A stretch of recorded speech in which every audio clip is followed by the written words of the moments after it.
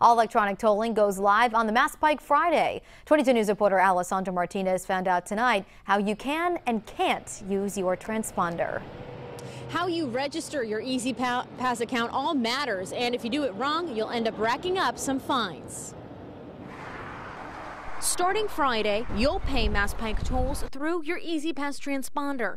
If you drive the Pike without one, you'll get a bill in the mail with a surcharge. I don't know, just haven't got around to getting it. So when do you plan on getting it?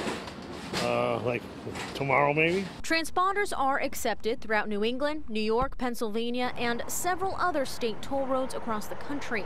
It takes 5 days to activate a transponder, so if you ordered one this week, it might not scan when E-ZPass goes live Friday night. The Mass DOT says as soon as you do get one of these transponders, you're not allowed to share it with anybody unless the license plates of the cars that you're all switching it between are all registered under the same account. See, these gantries behind me, they take pictures of your license plate and then they match it up to the transponder. And if the two don't match, you'll receive a fine. So you can only use a transponder in a vehicle that you've registered. You can't share with everyone. I think they're probably going to get caught. I think they need to have their own and not fight the system. If you plan to use it in a rental car, that vehicle must be added to your account. Leased cars must be added as well, and if you get a violation, it is sent directly to the leasing company.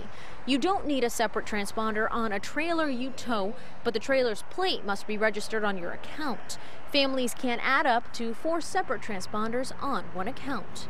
And they also have E-ZPass transponders for motorcycles. Live in Chicopee tonight, Alessandra Martinez, 22 News.